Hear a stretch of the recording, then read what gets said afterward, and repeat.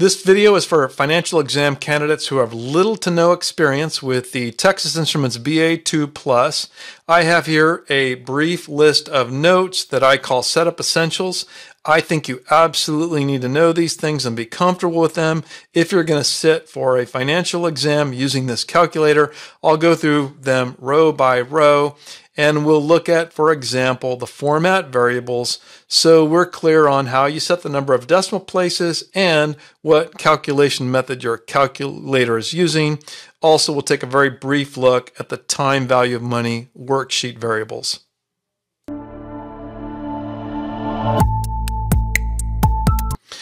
In terms of my list of setup essentials, here they are. I'll start one row at a time. I'll start with the top. And you'll notice I've got first here the second function, which not by accident on the calculator is emphasized. We need to use the second function if we want to access any of these secondary functions that are above the primary keystrokes. So this calculator, in a way, really has double the number of functions that we're looking at, or almost double, because most of these keys have either a value or function primarily, but then right above them, they have some secondary function available to us. So for example, right here is the multiplication symbol. If I just want to multiply numbers, right above it is the factorial. So if I want, let's say, 5 factorial, I would enter 5, and now I know I want to access that secondary function here above the multiplication symbol. I need to go up here and hit the second key, and notice I get my visual feedback that I'm now operating on the secondary functions, and then I go back and select my factorial. Calculator returns for me 120. That is in fact 5 factorial. I've also got here in the top row store and recall. In case you want to use these, the reason I like them is that some of us, if we have a complicated calculation, which can be the case in the FRM exam, we'll take interim values, write them down on paper, and then rekey them in when we need them. I don't like to do that because it introduces a chance for error, either in transposing the number or rekeying it in. So we do have memory variables available to us, 1 through 9. I usually only need to use 1 or 2. But that means that if we're doing a calculation and we have an interim value, right, let's just say 589.7, I can store it in, then I just need to pick 1 through 9. I pick the first one. I have stored that number in that memory variable 1. That means that I can go do some other calculations, and then when I want to come back and retrieve it, I just say recall, and I just specify which one. Recall memory 1 brings that value back so that it's available to me. Third thing I have here is the display labels. So display labels is the row above our primary display here. Most of it is can't see right now, but the calculator's got several indicators going all the way across the top. These are valuable because they give us visual feedback. We know from experience that candidates sometimes or oftentimes will do a calculation and they won't get the same result that everyone else seems to be getting and can't figure out why. Oftentimes the reason is that the calculator has some setting that is unusual or that they're not used to, and oftentimes they would know that if they looked at the display label indicator. So for example, mine here says BGN at the end. That happens to mean that in terms of my time value of money worksheet, I'm set to annuities due, or what we call in advance. So at least for the FRM and most financial exams, that would be unusual unless we really wanted that. Typically, we want ordinary, what we call in arrears. So this indicator would be sort of a red flag on my calculator. I don't want that. Now I can go in and change that setting, but now I'll move to my second row in my notes. I also could just reset the calculator if I already know that I'm comfortable with the defaults, which I am generally. My reset calculator, you can see this command here, second, I go down to reset, and then it gives me a question mark, and I say enter to confirm. And now you'll notice my beginning indicator disappeared. The calculator reset back to default values, including my time value of money, defaulted back to ordinary or in arrears, and that's typically what I want. That setting right there explains no small amount of discrepancies in calculations sometimes. So I go to the next row here. Very important, second format is a set of variables. So notice, second, I go down and set format, and my display labels, always helpful to look at this, is telling me, okay, I can enter to confirm. Up and down arrow means I have a set of variables I can change here within the formatting. And so it starts with the number of decimals, and the default here is 2, and it's even illustrating with my example, and that's why I'm getting I'm going out 2 decimal places. So for example, I can just enter to 4, enter, and I've changed to 4, right? So if I come out and say 1 divided by 3 equals, I'm getting 4 decimal places. We are in formatting, so important to remember, this is cosmetic formatting. The calculator is storing the true 0.333 repeating, and then in terms of cosmetic formatting, I only have it set up to 4 decimal places. It's not truly in substance rounding the number. So now if I go back into second format, back to decimal, you'll notice I've got this. Many people do prefer setting this to floating. So if I hit 9 and enter, then I get floating, or what you can think of this as flexible. And in this case, if I do 1 divided by 3 equals, notice this number truly is 0.3 repeating. So the calculator's giving me going all the way out to 9. But if I just did, let's say 1 divided by 8, I only get the 3. Notice the format, the cosmetic appearance is floating to the actual value. Some people really like this. I do not. Because I don't like to have to worry about which version I'm looking at. I like personally setting it to 4, but I really do think that's a matter of style. So we're still in format. We've got these up or down arrows. So we move through the set of variables, right? If I move down, then I'm at angle units. I'm going to just go ahead and skip right past that. I go down again. I'm at date formats where I could change to European. I'm going to skip right through that. Here I have a chance in number formatting to change the comma here to a period. I'm going to skip that as well. And I'm going to get down to here, the calculation method, which is significant. And the default you can see here is chain, and the alternative is algebraic operating system. So this refers to the sequence or how we calculate the numbers. And I'm going to use the calculator's example. I'm staying in chain, which is the default, or I'm going to use the manual's example here. And notice all I'm going to do is 3 plus 2 multiplied by 4. 3 plus 2. Then I go to multiply, and notice it processed that. 3 plus 2 is 5. It goes ahead and processes the 5 before multiplying by the 4. And so I get 20. So chain did this arithmetic in the order I input it. On the other hand, if I go back into second format, and now I can go down all the way down to back to calculation method, but it really is just a cycle of variables. So I can go up to it right away, right? That's the same as going all the way down to it.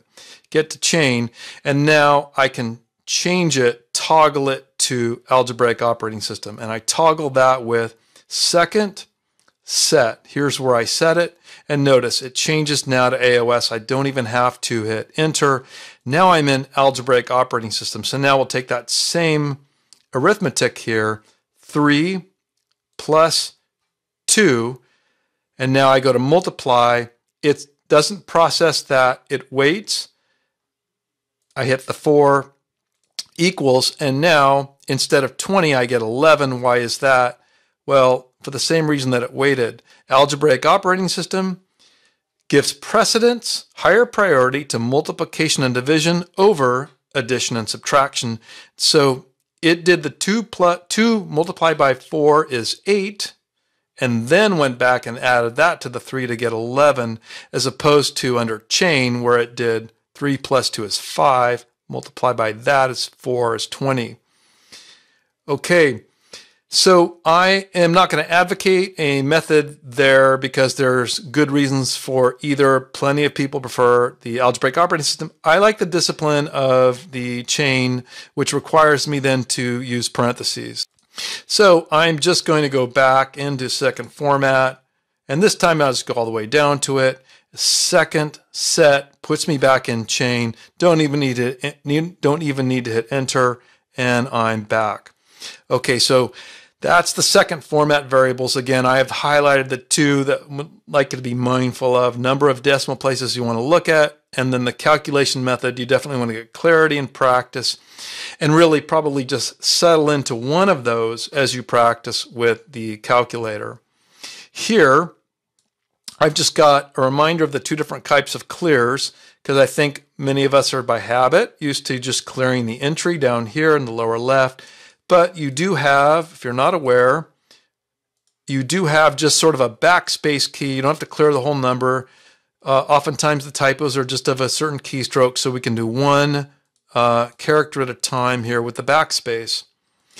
Next row here, we have a pair of inverse functions, and they are right here. Notice primary function is ln, so that's natural log, and then the second function right above it is the inverse of the natural log, which is the exponential function. These are inverse functions of each other. The reason I'm highlighting them is that this is continuous compounding, which we do use in finance often.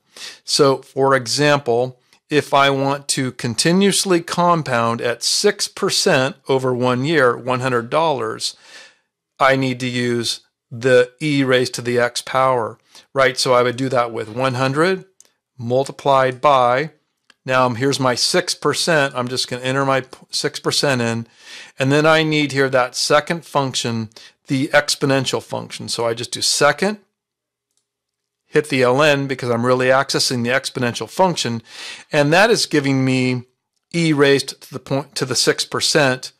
And so then I hit equals and I get my answer.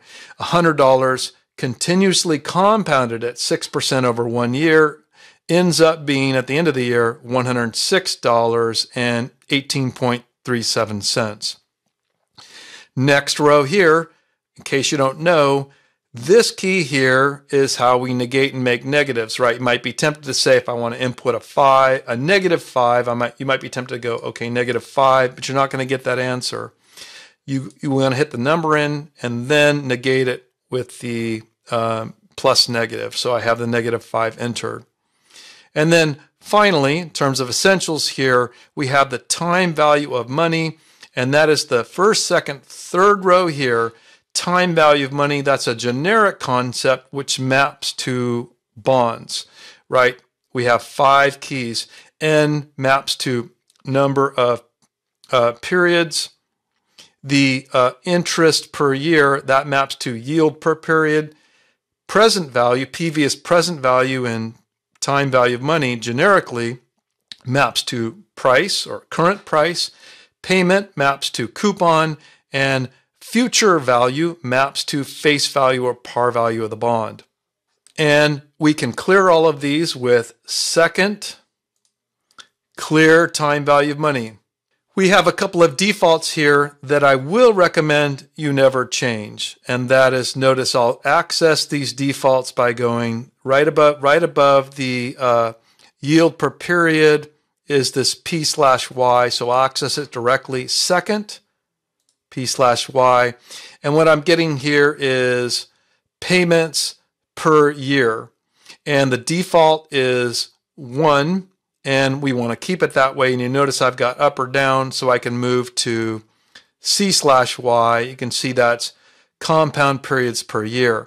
And the way we end up using the calculator is we end up dealing with 1 payment per period and 1 compound per period. So we don't want to deal with the sophistication. We do our own translation into the periods.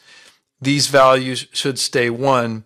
So that means, for example, if I'm going to price a 30-year zero coupon bond at 8% yield, I translate into periods myself. 30 years, if I'm going to do semi-annual periods, is 30 multiplied by 2 equals 60 semi-annual periods, and that I treat that as the number of periods. So I'm doing the adjustment myself as the inputs, and for that reason, we want to keep these two values at 1. It keeps things simpler, actually, in the long run. And then my yield here is yield per period. So if I have an 8% yield, I put the 4 in there, and it's a 0 coupon bond. I'll put 0 for payment, and then let's just say the face value is 100. I entered that as the 4th keystroke, and the way the time value of money, we have 5 of them. We generally can input 4 and solve for the 5th by hitting compute and then getting our present value, which is our price. In this case, the price is about $9.50. And you can see here, remember we had this annuities due versus an ordinary, which is a setting we don't want to set inadvertently. We want to be conscious as to what the choice is. But I can access that directly, right, by going second. And then we have here, it's a secondary function above payment, right? Makes some sense as to where it is because it speaks to whether the payment or cash flow is at the in advance or in arrears. And then I get here what I have it set to. I have it set to ordinary and arrears, but it's a toggle, and I switch these toggles with the set command here. So if I go second and set, it switches. I'm now in annuities due. It being a toggle, I do that again, and I notice I got the visual indicator. I go back to ordinary and arrears, and I'll leave that the way it is. And I make a point to check my display label. Okay, I'm not in annuities due, I'm in ordinary. And then you'll notice I've also got down here a recall, because I can actually go and recall here my present value. So that's pretty cool, right? Not only do we have these 9 general memory variables, but we can recall our time value of money variables as well. So those are my setup essentials, just the essentials of the key. Make sure that you go into format and that you're comfortable with setting the decimal places, and you get a preference there for floating or fixed. Make sure definitely that you can toggle the calculation method, and that you decide on a method, and you probably want to stick to it. Make sure that you've practiced continuous compounding. And finally, you want to do plenty of practice questions with time value of money so you're very comfortable with these keystrokes. So more calculator videos are coming, and please subscribe to the channel so you can be notified of the next one.